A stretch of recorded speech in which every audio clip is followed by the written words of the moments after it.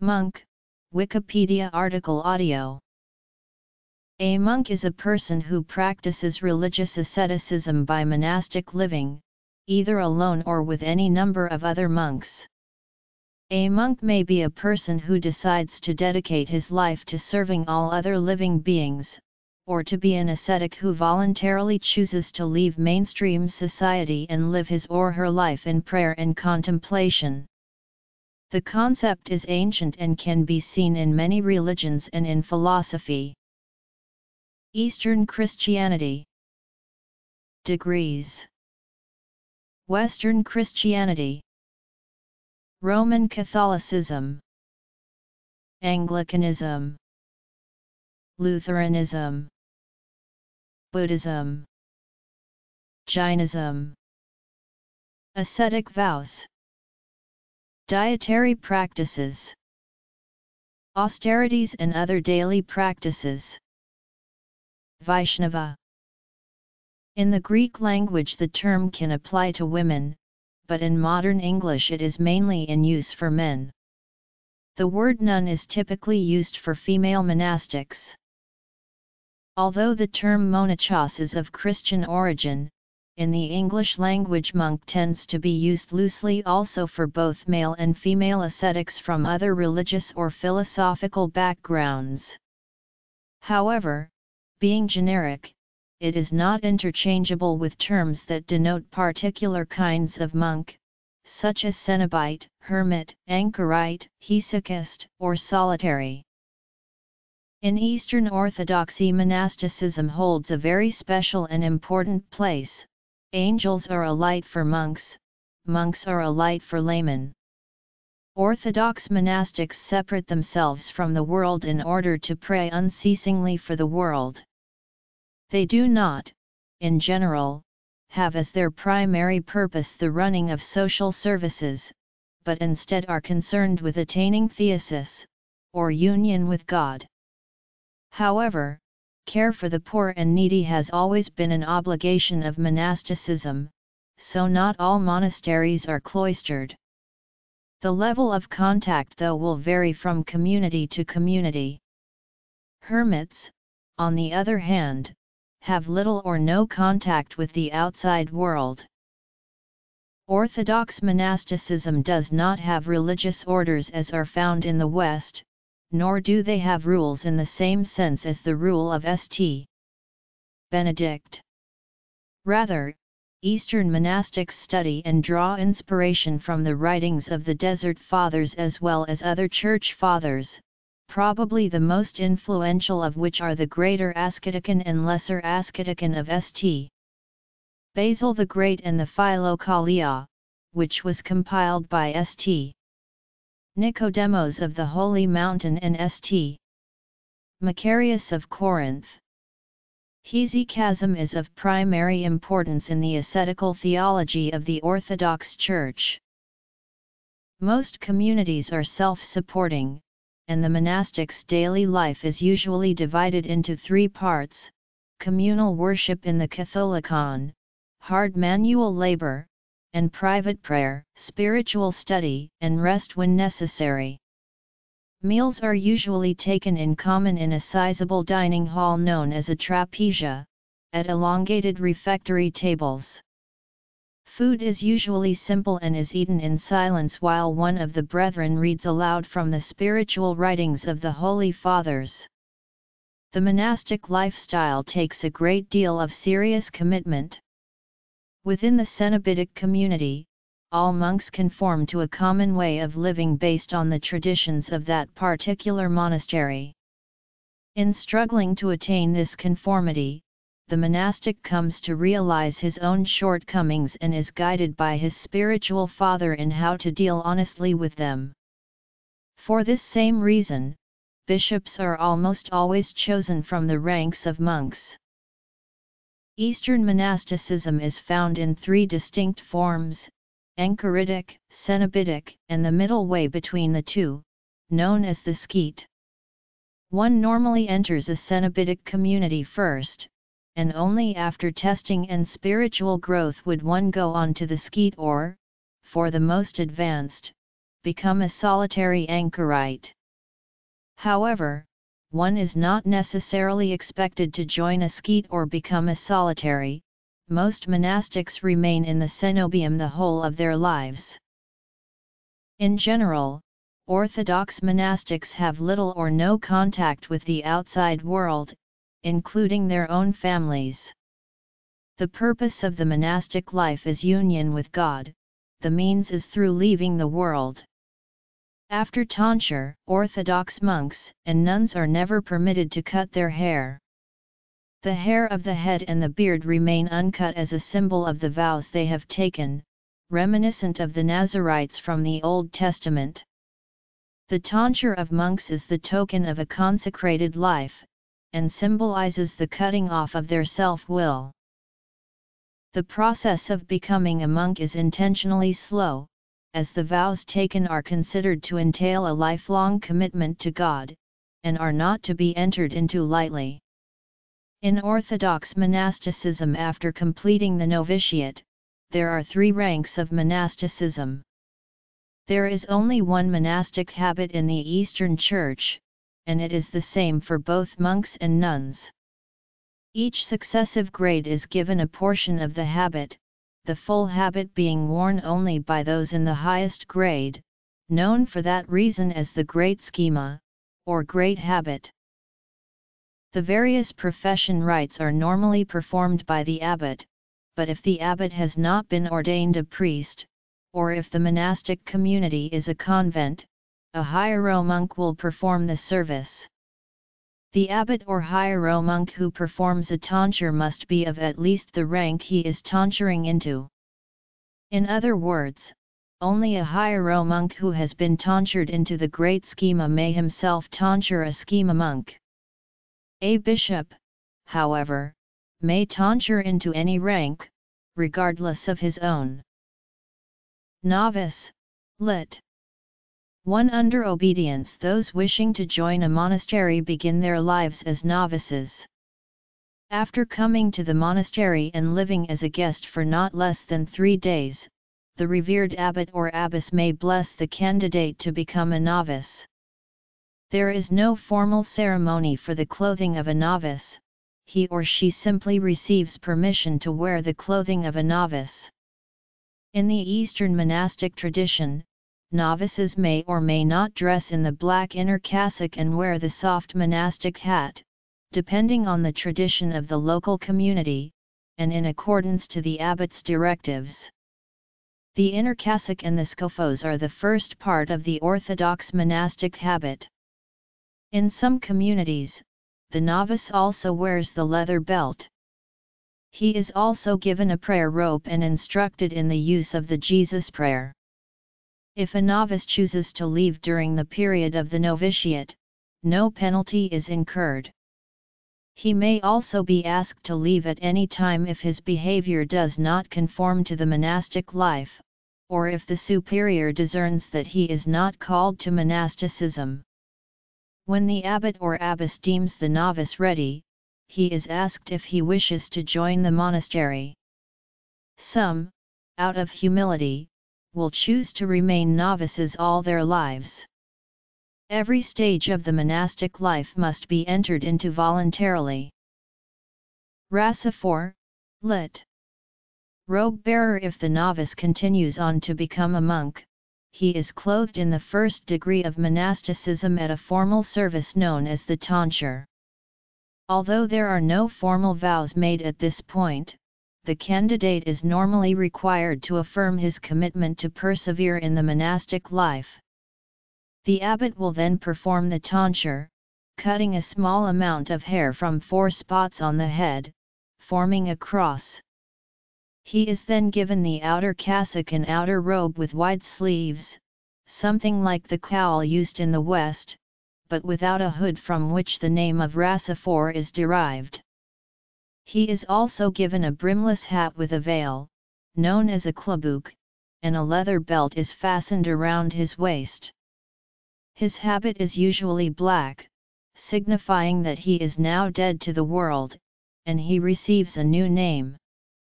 Although the Rasa 4 does not make formal vows, he is still morally obligated to continue in the monastic estate for the rest of his life. Some will remain Rasiphors permanently without going on to the higher degrees. Stavrophore, lit. Crossbearer. The next level for Eastern monastics takes place some years after the first tonsure, when the abbot feels the monk has reached an appropriate level of discipline, dedication, and humility. This degree is also known as the little schema, and is considered to be a betrothal to the great schema. At this stage, the monk makes formal vows of stability, chastity, obedience, and poverty. Then he is tonsured and clothed in the habit, which in addition to that worn by the Rasiphor, includes the paramandias, a piece of square cloth worn on the back, embroidered with the instruments of the Passion, and connected by ties to a wooden cross worn over the heart. The paramandias represents the yoke of Christ. Because of this addition he is now called Stavrophore, or cross-bearer. He is also given a wooden hand cross, which he should keep in his icon corner, and a beeswax candle, symbolic of monastic vigilance, the sacrificing of himself for God. He will be buried holding the cross, and the candle will be burned at his funeral. In the Slavic practice, the Stavrophore also wears the monastic mantle. The rasan worn by the Stavrophore is more ample than that worn by the Rasiphor. The abbot increases the Stavrophore monk's prayer rule, allows a more strict personal ascetic practice, and gives the monk more responsibility. Great schema monks whose abbot feels they have reached a high level of spiritual excellence reach the final stage, called the great schema. The tonsure of a schema monk follows the same format as the Stavrophore, and he makes the same vows and is tonsured in the same manner.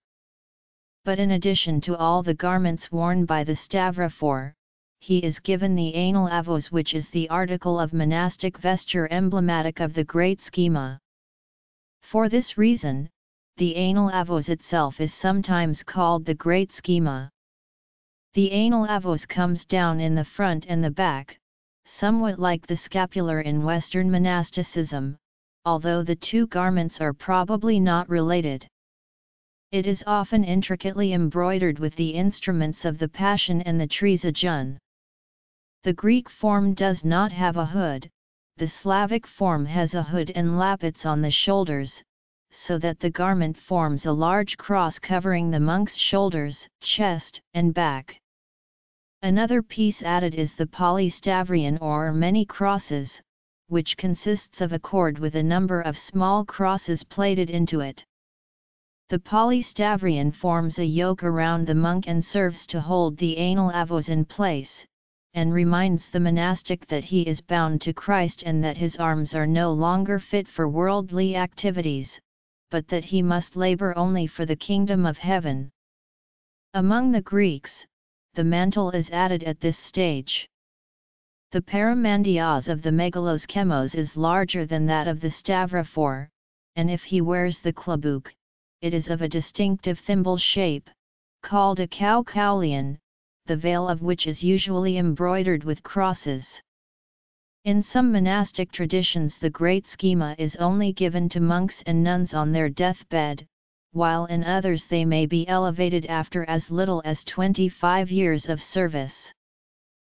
Eastern Orthodox monks are addressed as Father even if they are not priests, but when conversing among themselves, monks will often address one another as brother. Novices are always referred to as brother. Among the Greeks, old monks are often called geranda, or elder, out of respect for their dedication. In the Slavic tradition, the title of elder is normally reserved for those who are of an advanced spiritual life, and who serve as guides to others. For the Orthodox, mother is the correct term for nuns who have been tonsured Stavrophore or higher. Novices and Rasiphors are addressed as sister. Nuns live identical ascetic lives to their male counterparts and are therefore also called monachi, and their community is likewise called a monastery.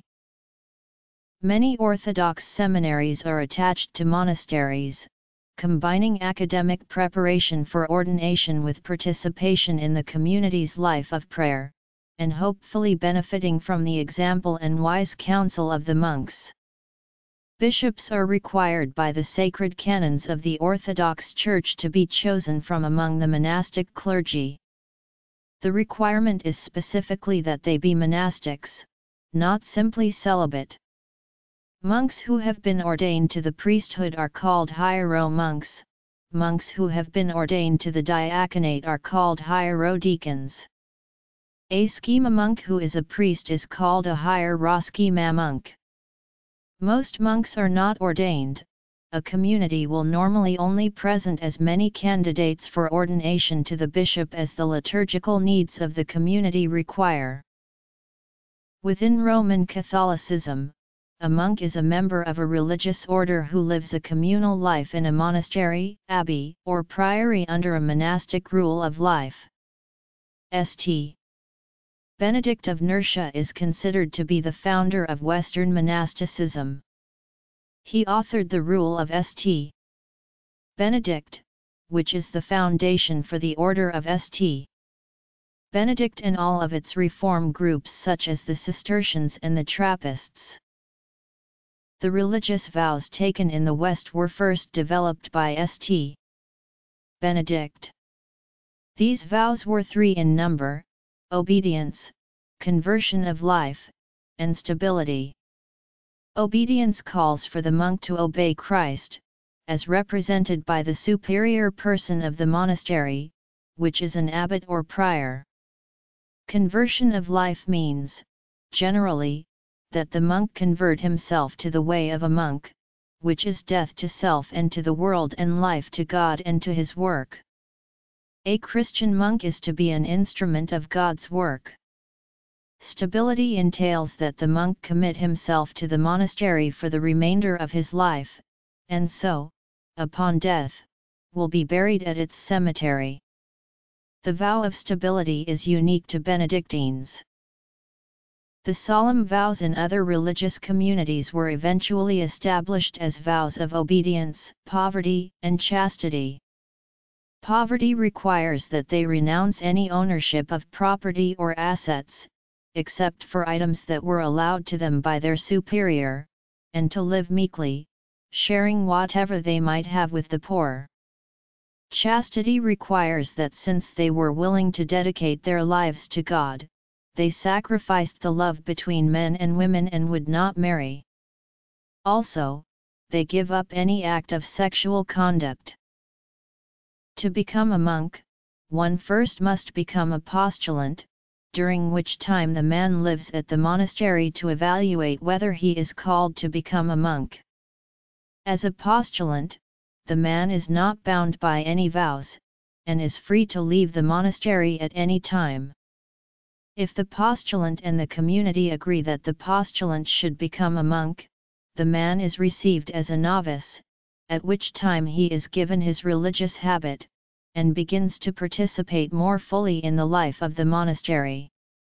Following a period as a novice, usually 6 months to a year, the novice professes temporary vows, which can be renewed for a period of years. After a few years, the monk professes permanent vows, which are binding for life. The monastic life generally consists of prayer in the form of the Liturgy of the Hours and divine reading and manual labor. Among most religious orders, monks live in simple, austere rooms called cells and come together daily to celebrate the conventual Mass and to recite the Liturgy of the Hours. In most communities, the monks take their meals together in the refectory. While there is no vow of silence, many communities have a period of silence lasting from evening until the next morning, and some others restrict talking to only when it is necessary for the monks to perform their work and during weekly recreation. Monks who have been or will be ordained into holy orders as priests or deacons are referred to as choir monks, as they have the obligation to recite the entire divine office daily in choir. Those monks who are not ordained into holy orders are referred to as lay brothers. In most monastic communities today, little distinction exists between the lay brothers and the choir monks. However, historically, the roles of the two groups of monks within the monastery differed. The work of the choir monks was considered to be prayer, chanting the 7 hours of the divine office and celebrating the Mass daily, whereas the lay brothers provided for the material needs of the community by growing food, preparing meals, maintaining the monastery and the grounds. This distinction arose historically because generally those monks who could read Latin typically became choir monks, while those monks who were illiterate or could not read Latin became lay brothers. Since the lay brothers could not recite the divine office in Latin, they would instead pray easily memorizable prayers such as the Our Father or the Hail Mary as many as 150 times per day. Since the Second Vatican Council, the distinction between choir monks and lay brothers has been deemphasized, as the Council allowed the divine office to be said in the vernacular language, effectively opening participation to all of the monks. Within Western monasticism, it is important to differentiate between monks and friars. Monks generally live a contemplative life of prayer confined within a monastery, while friars usually engage in an active ministry of service to the outside community. The monastic orders include all Benedictines and the Carthusians, who live according to their own statutes, and not according to the rule of St. Benedict proper. Orders of friars include the Franciscans, Dominicans, Carmelites, and Augustinians. Although the canons regular, such as the Norbertines, live in community, they are neither monks nor friars, as they are characterized by their clerical state and not by any monastic vows. Monastic life in England came to an abrupt end when King Henry VIII broke from the Roman Catholic Church and made himself the head of the Church of England. He initiated the dissolution of the monasteries, during which all of the monasteries within England were destroyed. A large number of monks were executed, others fled to continental European monasteries where they were able to continue their monastic life. Shortly after the beginning of the revival of the Catholic movement in the Church of England, there was felt to be a need for a restoration of the monastic life. In the 1840s, the then Anglican priest and future Catholic Cardinal John Henry Newman established a community of men at Littlemore near Oxford. From then on, there have been established many communities of monks, friars, and other religious communities for men in the Anglican Communion. There are Anglican Benedictines, Franciscans, Cistercians, and in the Episcopal Church in the United States, Dominicans. There are also uniquely Anglican monastic orders such as the Society of St. John the Evangelist and the Community of the Resurrection at Murfield. Some Anglican religious communities are contemplative, some active, but a distinguishing feature of the monastic life among Anglicans is that most practice the so-called mixed life. Anglican monks recite the divine office in choir daily, either the full 8 services of the breviary or the 4 offices found in the Book of Common Prayer, and celebrate the Eucharist daily. Many orders take on external works such as service to the poor, giving religious retreats, or other active ministries within their immediate communities. Like Roman Catholic monks, Anglican monks also take the monastic vows of poverty, chastity, and obedience. In the early 20th century, when the Catholic movement was at its height, the Anglican Communion had hundreds of orders and communities and thousands of religious followers. However, since the 1960s there has been a sharp falling off in the numbers of religious in many parts of the Anglican Communion. Many once large and international communities have been reduced to a single convent or monastery composed of elderly men or women. In the last few decades of the 20th century, novices have for most communities been few and far between. Some orders and communities have already become extinct. There are, however, still several thousand Anglican monks working today in approximately 200 communities around the world. The most surprising growth has been in the Melanesian countries of the Solomon Islands, Vanuatu, and Papua New Guinea. The Melanesian Brotherhood, founded at Tabalia, Guadalcanal, in 1925 by Ini Kapuria, is now the largest Anglican community in the world with over 450 brothers in the Solomon Islands, Vanuatu, Papua New Guinea, the Philippines, and the United Kingdom. Lockham Abbey and Amelungsbourne Abbey have the longest traditions as Lutheran monasteries.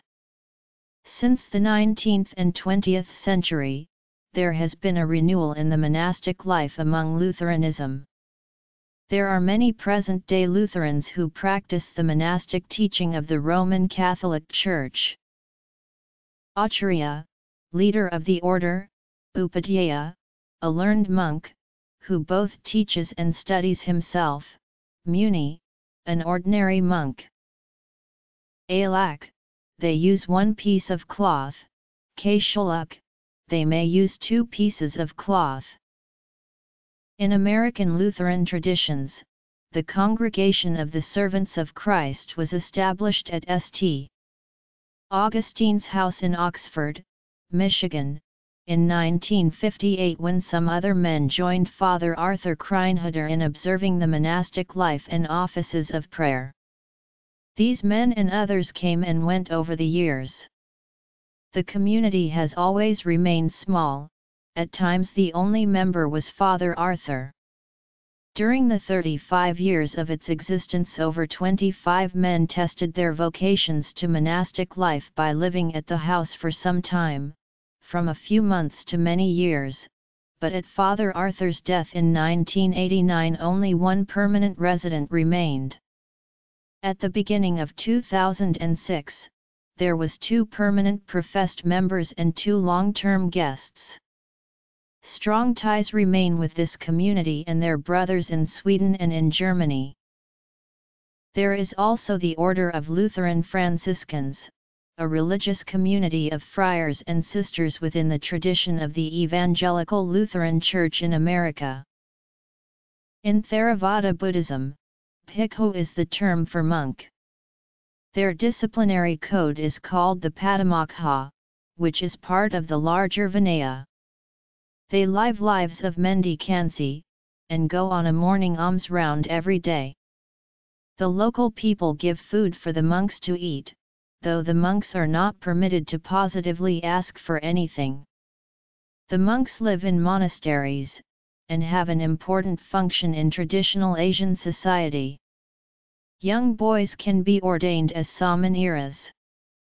Both bhikkhus and samaniras eat only in the morning, and are not supposed to lead a luxurious life. Their rules forbid the use of money, although this rule is nowadays not kept by all monks. The monks are part of the Sangha, the third of the triple gem of Buddha, Dhamma, Sangha.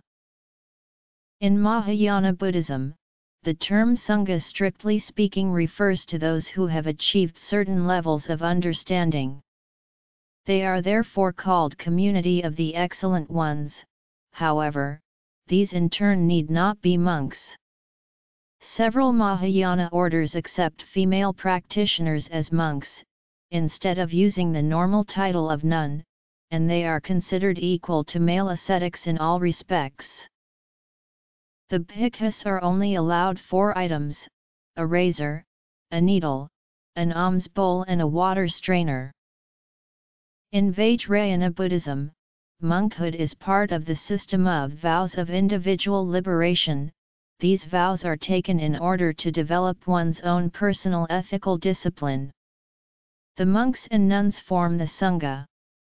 As for the Vajrayana vows of individual liberation, there are 4 steps.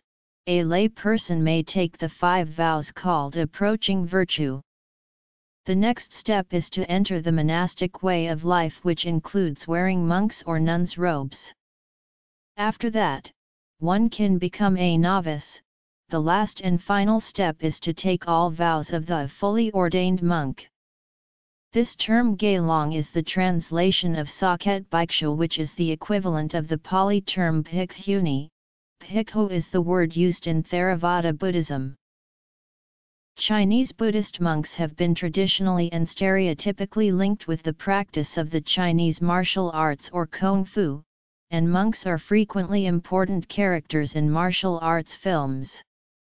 This association is focused around the Shaolin Monastery.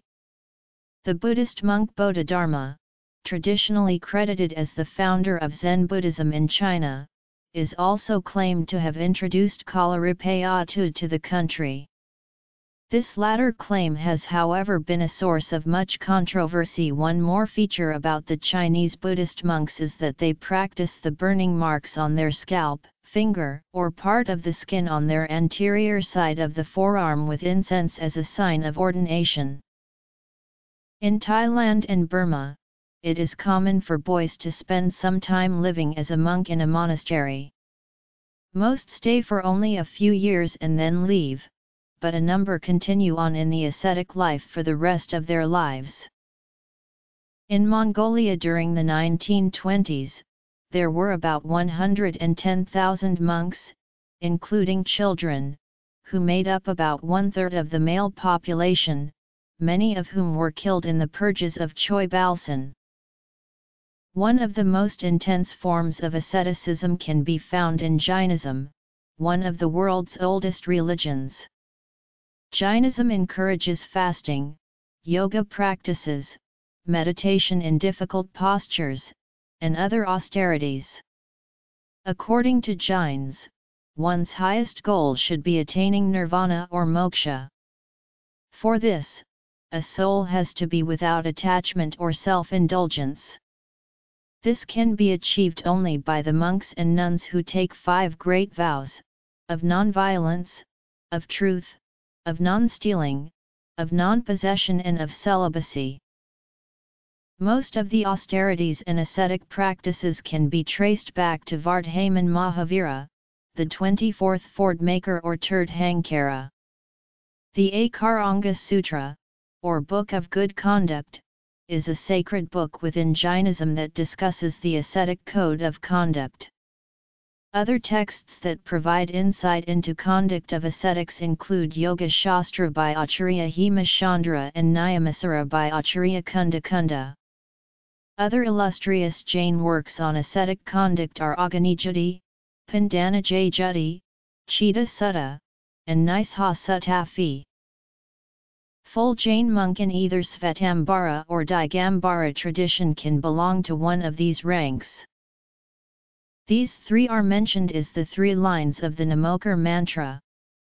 In the Digambara tradition, a junior monk can be The Svetambar Tarapanthi sect has a new rank of junior monks who are called Samama. The nuns are called Aryakas in Digambar tradition and Sadhvi in the Svetambar tradition. As per the Jain vows, the monks and nuns renounce all relations and possessions. Jain ascetics practice complete non-violence. Ahimsa is the first and foremost vow of a Jain ascetic. They do not hurt any living being, be it an insect or a human. They carry a special broom to sweep away any insects that may cross their path. Some Jain monks wear a cloth over the mouth to prevent accidental harm to airborne germs and insects. They also do not use electricity as it involves violence. Furthermore, they do not use any devices or machines. As they are without possession and attachment, they travel from city to city, often crossing forests and deserts, and always barefoot. Jain ascetics do not stay in a single place for more than 2 months to prevent themselves from becoming attached to any location. However, during 4 months of monsoon known as Chaturmas, they continue to stay in a single place to avoid killing the life forms that thrive during the rains. Jain monks and nuns practice complete celibacy. They do not touch or share a sitting platform with a person of opposite sex. Jain ascetics follow a strict vegetarian diet without root vegetables. Shvetambaram monks do not cook food but solicit alms from householders. Digambaram monks have only a single meal a day. Neither group will beg for food, but a Jain ascetic may accept a meal from a householder, provided that the latter is pure of mind and body and offers the food of his own volition and in the prescribed manner. During such an encounter, the monk remains standing and eats only a measured amount. Fasting is a routine feature of Jain asceticism. Fasts last for a day or longer, up to a month. Some monks avoid medicine and/or hospitalization due to their careful attention to body. Other austerities include meditation in seated or standing posture near river banks in the cold wind, or meditation atop hills and mountains, especially at noon when the sun is at its fiercest. Such austerities are undertaken according to the physical and mental limits of the individual ascetic. Jain ascetics are completely without possessions. Some Jains own only unstitched white robes and a bowl used for eating and collecting alms. Male Digambaram monks do not wear any clothes and carry nothing with them except a soft broom made of shed peacock feathers and eat from their hands. They sleep on the floor without blankets and sit on special wooden platforms. Every day is spent either in study of scriptures or meditation or teaching to lay people. They stand aloof from worldly matters. Many Jain ascetics take a final vow of Santhara or Salkhana. This is done when death is imminent or when a monk feels that he is unable to adhere to his vows on account of advanced age or terminal disease. Quotes on ascetic practices from the Akaranga Sutra as Hermann Jacobi translated it. A monk or a nun wandering from village to village should look forward for 4 cubits, and seeing animals they should move on by walking on his toes or heels or the sides of his feet. If there be some bypath, they should choose it, and not go straight on, then they may circumspectly wander from village to village. I shall become a Sramana who owns no house, no property, no sons, no cattle, who eats what others give him. I shall commit no sinful action. Master, I renounce to accept anything that has not been given. Having taken such vows, should not, on entering a village or scot-free town, NC, take himself, or induce others to take, or allow others to take, what has not been given. Madhvacharya, the Dvaita philosopher, established Ashtamatha. He appointed a monk for each matha or monastery who has the right to worship Madhvacharya's Murti of Lord Krishna by rotation. Each matha's Swamiji gets a chance to worship after 14 years. This ritual is called Pariyaya and has been used also outside his Sampradaya, e.g. in Gaudiya Vaisnava Radharamana temple in Vrindavan. Similar in appearance to Buddhist monks, Brahmachari monks from the International Society for Krishna Consciousness, or Hare Krishnas as they are popularly known, are the best known Vaishnava monks outside India. They are a common sight in many places around the world. Their appearance simple saffron dhoti, shaved head with sika, tulasi neck beads, and tilaka markings and social customs date back many thousands of years to the Vedic era with its Varna Ashrama society. This social scheme includes both monastic and lay stages meant for various persons in various stages of life as per their characteristics and work. ISKCON started as a predominantly monastic group, but nowadays the majority of members live as lay persons. Many of them, however, spent some time as monks. New persons joining ISKCON as full-time members first undergo a 3-month Bhakti training, which includes learning the basics of Brahmachari life. After that they can decide if they prefer to continue as monks or as married grihasthas. Brahmachari older than 50 years can become sannyasi. Sannyasa, a life of full dedication to spiritual pursuits, is the highest stage of life in the Varnashrama society. It is permanent and one cannot give it up. A sannyasi is given the title Swami. Older grihastha with grown-up children are traditionally expected to accept vanaprastha life. The role of monastic orders in Indian and now also Western society has to some extent been adapted over the years in accordance with ever-changing social structures.